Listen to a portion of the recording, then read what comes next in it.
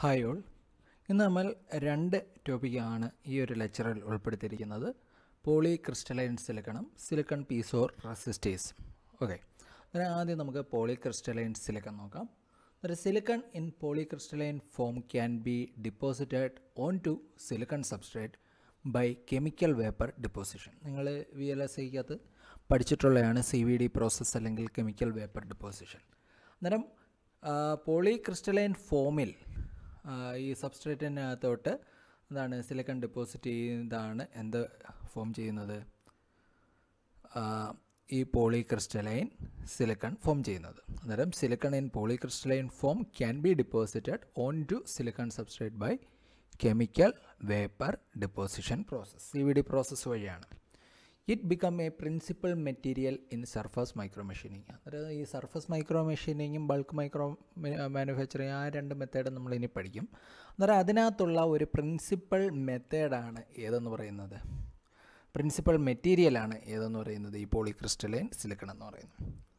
The low pressure CVD process is frequently used for depositing പോളിക്രിസ്റ്റലൈൻ silicon on to silicon substrate. അന്നേരം ഇതിനകത്ത് use ചെയ്യുന്ന CVD പ്രോസസ്സാണെന്ന് പഠിച്ചു. അന്നേരം CVD പ്രോസസ്സിൽ ലോ പ്രഷർ CVD പ്രോസസ്സാണ് നമ്മൾ പോളിക്രിസ്റ്റലൈൻ സിലിക്കൺ സബ്സ്ട്രേറ്റിലോട്ട് ഡെപ്പോസിറ്റ് ചെയ്യാൻ വേണ്ടിയിട്ട് യൂസ് ചെയ്യുന്നത്. The temperature involved in this process is about 600 to 650 degree Celsius ആണ് കേട്ടോ. അത് ഡിഗ്രി സെൽഷ്യസ് ആണ്, അതൊന്ന് കറക്റ്റ് ചെയ്യണേ.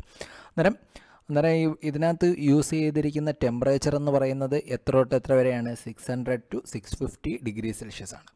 Polysilicon is widely used in IC industry four resistors, Gates four transistors, thin film transistor etcetera.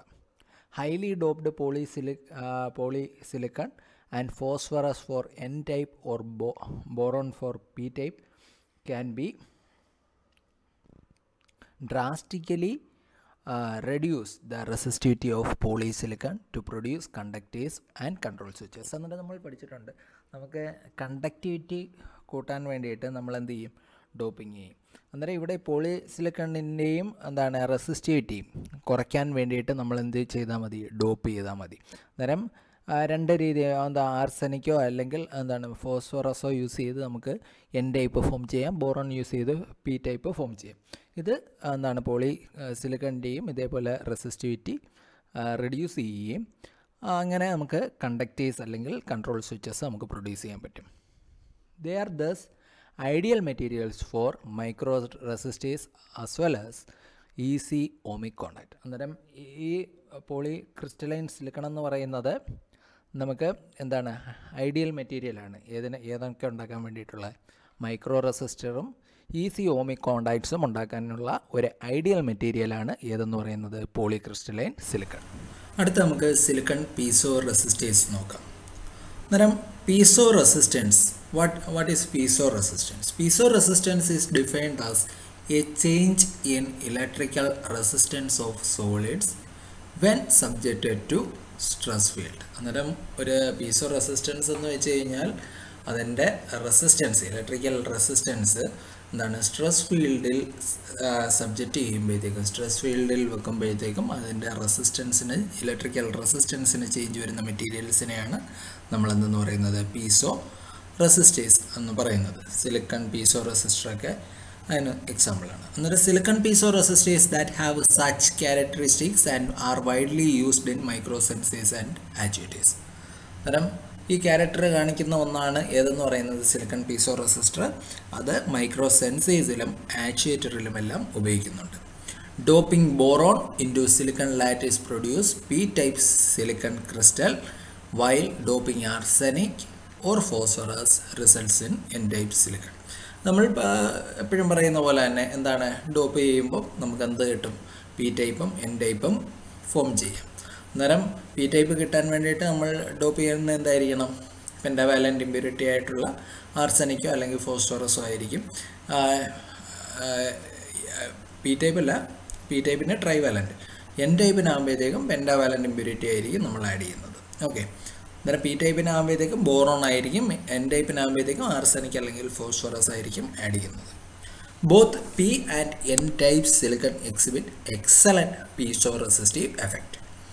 The fact that silicon crystal, whether it is P type or N type, is an anisotropic has made the relationship between the change of resistance and existence of stress field more complex. The relationship is shown below. ആ റിലേഷൻഷിപ്പാണ് കാണിച്ചിരിക്കുന്നത്. Delta R is equal to pi into sigma. അന്നേരം where delta R അല്ലെങ്കിൽ R എന്ന് പറയുന്നത് delta R X X, R Y Y, R Z Z, R X Y, R X Z, R Y Z, the whole transpose, which represents change of resistance in infinitesimally small cubical piezo resistive crystal element with coordinates corresponding to stress component sigma xx, sigma yy, sigma zz, sigma xy, sigma yxz, sigma yz, the whole transpose. Okay, എന്ന് വെച്ച് കഴിഞ്ഞാൽ ഈ delta R എന്ന് പറയുന്നത് എന്താണ്? Change in resistance ആണ്. എന്തിന് corresponding ആയിട്ടുള്ള? സ്ട്രെസ് കമ്പോണൻറ്റിന് കറസ്പോണ്ടിങ് ആയിട്ടുള്ള. സ്ട്രെസ് കമ്പോണൻറ്റിനെയാണ് എന്തുകൊണ്ട് ഡിനോട്ട് ചെയ്തിരിക്കുന്നത്? സിഗ്മ സിംബൽ കൊണ്ട് ഡിനോട്ട് ചെയ്തിരിക്കുന്നത്. Okay, of the 6 independent stress components in the stress tensor sigma there are normal stress component. ഇതിനകത്ത് നിങ്ങൾക്ക് ഇത്രയും സ്ട്രെസ് കമ്പോണൻ്റ് ഉണ്ട്. അതിനകത്ത് നോർമൽ സ്ട്രെസ് കമ്പോണൻ്റ് ഉണ്ട്, ഷിയർ സ്ട്രെസ് കമ്പോണൻ്റ് ഉണ്ട്. അന്നേരം നോർമൽ സ്ട്രെസ് കമ്പോണൻ്റ് എന്ന് പറയുന്നത് ഒരേ കോർഡിനേറ്റ് വരുന്നത് എന്ന് വെച്ചാൽ sigma X X, sigma Y Y, sigma Z Z എന്ന് പറയുന്നതാണ് നോർമൽ സ്ട്രെസ് കമ്പോണൻ്റ്. എന്ന് വെച്ചാൽ അത് അതിന് പെർപെൻഡിക്കുലർ ആയിരിക്കും ആ പ്ലെയിന്. ഓക്കെ, അതേസമയം ഷിയർ സ്ട്രെസ് കമ്പോണൻ്റ് ആണ് sigma X Y, sigma Y X Z, sigma Y Z എന്നൊക്കെ പറയുന്ന ഷിയർ സ്ട്രെസ് കമ്പോണൻ്റ് ആയിരിക്കും. ഇനി പൈ എന്താണെന്ന് നോക്കാം. The vector pi is referred to piezo resistive coefficient matrix. അന്നേരം പൈ എന്ന് പറയുന്നത് എന്താണ്? പീസോ റെസിസ്റ്റീവ് കോയിഫിഷ്യൻറ്റ് മെട്രിക്സ് ആണ്. ആ പൈയുടെ വാല്യൂ ആണ്, ആ മെട്രിക്സ് ആണ് ആ കൊടുത്തിരിക്കുന്നത്. ഓക്കെ, അന്നേരം ഇതിൻ്റെ റിലേഷൻ എന്ന് വെച്ചാൽ delta R is equal to pi into sigma. Delta R എന്ന് പറയുന്നത് ചേഞ്ച് ഇൻ റെസിസ്റ്റൻസ്, സിഗ്മ എന്ന് പറയുന്നത് എന്താണ്? ചേഞ്ച് ഇൻ ഡെൽറ്റ ആർ എന്ന് പറയുന്നത് change in resistance correspond to stress component. ആ സ്ട്രെസ് കമ്പോണൻ്റ് ആണ് സിഗ്മ എന്ന് പറയുന്നത്. ഇനി ഈ സിഗ്മ രണ്ട് രീതിയിൽ സ്ട്രെസ് കമ്പോണൻ്റ് രണ്ടെണ്ണം ഉണ്ടെന്ന് നമ്മൾ പഠിച്ചു. ഏതൊക്കെയാണ്? നോർമൽ സ്ട്രെസ്സും ഷിയർ സ്ട്രെസ്സും. Sigma X X, sigma Y Y, sigma Z Z എന്ന് പറയുന്ന നോർമൽ സ്ട്രെസ് കമ്പോണൻറ്റ്. അതേപോലെ sigma X Y, sigma X Z, sigma Y Z എന്ന് പറയുന്നത് ഷിയർ സ്ട്രെസ് കമ്പോണൻറ്റ്. ഈ പൈ എന്ന് പറയുന്നത് എന്താണ്? പൈ എന്ന് പറയുന്നത് പീസോ റെസിസ്റ്റീവ് കോയിഫിഷ്യൻറ്റ് മെട്രിക്സ്. അത് അങ്ങ് കാണാതെ പഠിക്കണം കേട്ടോ. പൈയുടെയും വാല്യൂ അങ്ങ് കാണാതെ പഠിച്ച് വെച്ചേക്കാം. നമ്മൾ നേരത്തെ എഴുതിയ ഇക്വേഷൻ ഒന്ന് എക്സ്പാൻഡ് ചെയ്ത് എഴുതിയിരിക്കുകയാണ്. അന്നേരം അതിന് കറസ്പോണ്ടിങ് ആയിട്ടുള്ള ചേഞ്ച് ഇൻ റെസിസ്റ്റൻസിൻ്റെ വാല്യൂസാണ് എഴുതിയിരിക്കുന്നത്. ആ മെട്രിക്സ് ഒന്ന് ഓപ്പറേറ്റ് ചെയ്ത് എഴുതിയിരിക്കുന്നു. നമ്മുടെ റെസിസ്റ്റീവ് കോയിഫിഷ്യൻറ്റ് മെട്രിക്സിലെ പൈ 11ഉം പൈ 12ഉം എന്ന് പറയുന്നത് നോർമൽ സ്ട്രെസ് കമ്പോണൻറ്റുമായിട്ട് അസോസിയേറ്റ് ചെയ്തിരിക്കുന്ന കോയിഫിഷ്യൻ്റ് ആണ്. അതേപോലെ പൈ 44 എന്ന് പറയുന്നത് ഷിയർ സ്ട്രെസ് കമ്പോണൻറ്റുമായിട്ട് റിലേറ്റ് ചെയ്തിട്ടുള്ള കോയിഫിഷ്യൻ്റ് ആണ്. ഇനി the actual values of these coefficient depend on the angles of piezo resistor with respect to silicon crystal lattice. നമ്മുടെ ആ ഇക്വേഷൻ നേരത്തെ കണ്ട ആ ഇക്വേഷൻ 7.6 എന്ന് പറയുന്ന ആ ഇക്വേഷൻ വെച്ചിട്ട് അത് നമ്മൾ ഫിഗറായിട്ട് അതിൻ്റെ മനസ്സിലാകാൻ വേണ്ടിയിട്ട് ഫിഗറായിട്ടാണ് കൊടുത്തിരിക്കുന്നത്.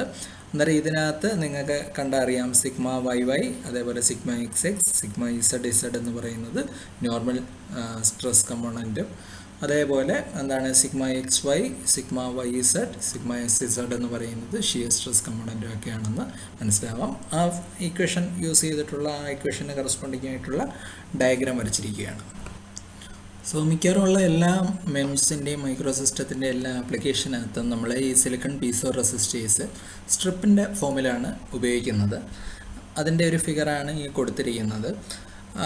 In such cases only the ഇൻപ്ലെയിൻ stresses in the X and Y directions need to B accounted for. അന്നേരം ഈ സ്ട്രിപ്പായിട്ട് യൂസ് ചെയ്യുമ്പോഴത്തേക്കും നമ്മൾ എക്സ് ഡയറക്ഷനിലും വൈ ഡയറക്ഷനിലുമുള്ള ആ സ്ട്രെസ്സ് മാത്രമായിരിക്കും അതിൻ്റെ ചേഞ്ച് ഇൻ റെസിസ്റ്റൻസിന് കാരണമാകുന്നത്.